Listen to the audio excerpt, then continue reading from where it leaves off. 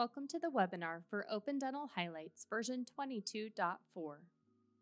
The first highlight we will go over is for use in the appointment module. This is the ability to associate blockout types to appointment types. You do need to set up blockout types in your system under Setup and Definition and Blockout Types. Put them on your schedule where you want to use those blockout types, and also create the appointment types under Setup, Appointments, and Appointment Types. Once you've done that, the system will look similar to mine. Under Setup Appointment Types, you can now associate a specific blockout type to an appointment type. Double-click into your appointment type, and down in the bottom left-hand corner, you can now associate which blockout this specific appointment type should be scheduled over.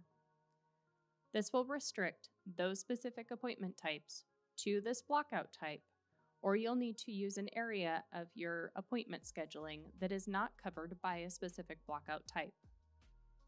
We'll click OK, and I'll go into my other options as well. Let me show you how this will work. We'll make an appointment for our patient, choose an appointment type, and Open Dental will create the appointment based off of the features we've set up for that appointment type. Once we click OK and it's on the pinboard, you can see that it gives us the color for that specific appointment type. I'll go ahead and click and drag that onto my screen over the top of a blockout that is not for that specific appointment type.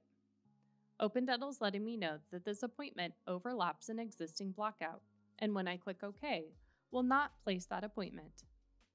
Let's go ahead and schedule it over the top of a blockout type that it's currently linked to. Open Dental does not give any issues because the blockout type is linked to that specific appointment type. Next is the security feature for the appointment module. This is under Setup and down to Security. We'll go into a user group and the specific user group that we want this permission to affect. We'll scroll down to the Appointment section here under the Appointments module. For this specific user group, you'll now have the ability to check or uncheck for appointment delete. If the box is checked, this specific user group will be allowed to delete appointments that have been scheduled. With it unchecked, this user group will no longer be allowed to delete appointments. Let's show you how this will work. I'll go ahead and close out and log into a user that's under that user group. If I try to delete the appointment for this patient, I'll be told that I'm not authorized. A user with the security admin permission must grant me access for the appointment delete permission.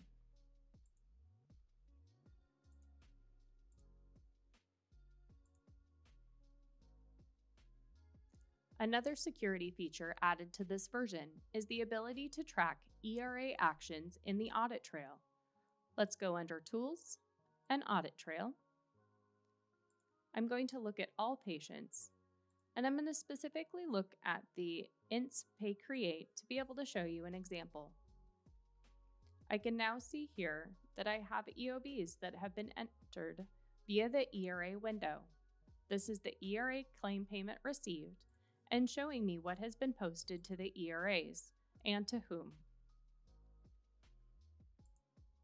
Some of the new insurance-related features include when trying to send claims from a workstation that does not have the path required for the clearinghouse setup, Open Dental will now give you a pop-up to help create the claim export path. Let's go ahead and complete that appointment for today,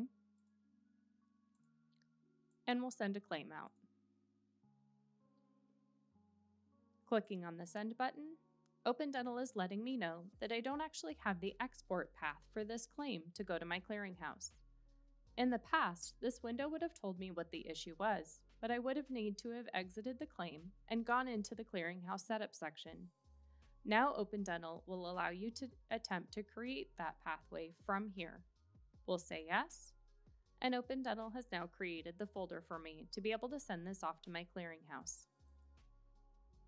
I do have other issues in my system as my username and password is not entered, so I still will need to go to my clearinghouse setup to fix those. If your office uses Dental Exchange, also known as Claim Connect, as a default clearinghouse, a new feature is that your payer ID list will now be updated automatically once a week using the Open Dental service.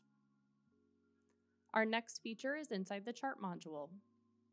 Within the Chart module, in your Ortho tab, you'll now be able to hide ortho hardware when the patient completes their orthodontic treatment, instead of needing to delete the hardware.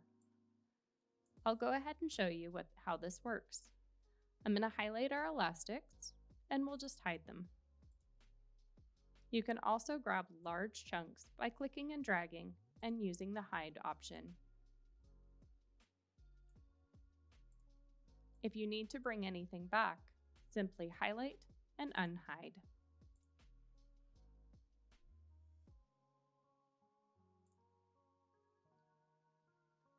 If you're using sheets in Open Dental for patient forms, consent forms, referral letters, and patient letters, you now have new grids for sheets.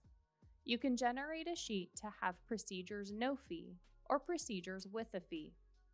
These grids will allow you to select procedures from the patient that have been referred out, treatment planned, or completed. Let me show you how this will work. We'll start under Setup and down to Sheets. I'll go into the Custom side as I've started customizing the referral letter in the system.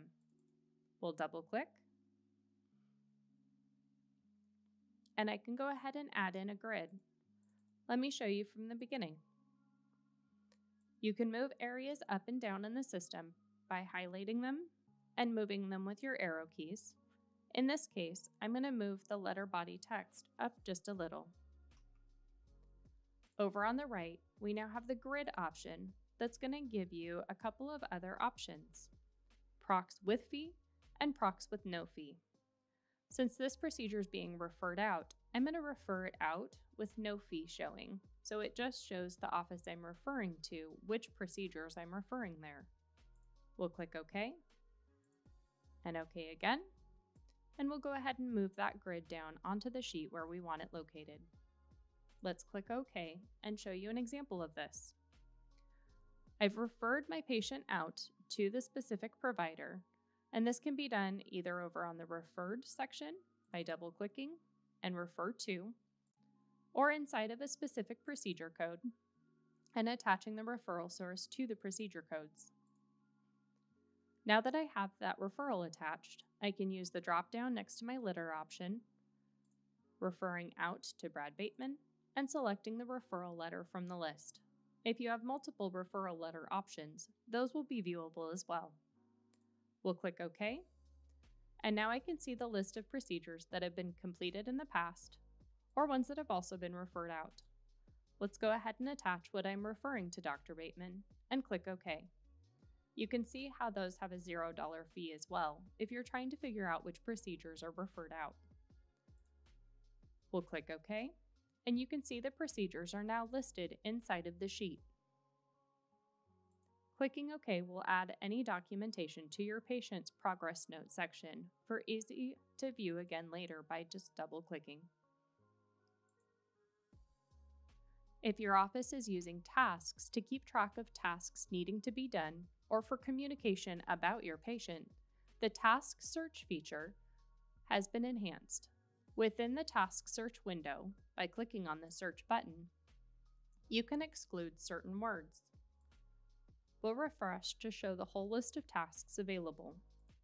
If I want to remove any tasks that don't have the word narrative in them, so that I'm just seeing tasks that need to be done that aren't necessarily waiting on doctor to respond, I can type in the word and hit refresh to update my list.